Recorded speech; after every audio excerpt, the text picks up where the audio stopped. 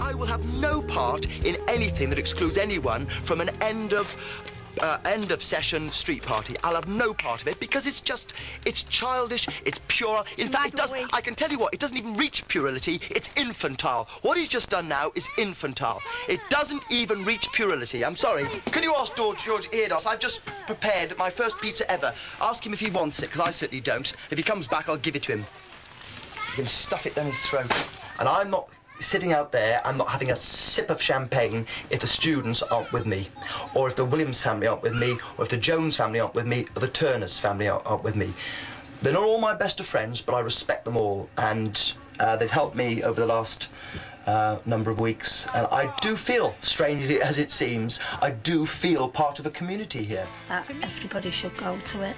To the community! To the community! Cheers! Cheers! Cheers! All the best.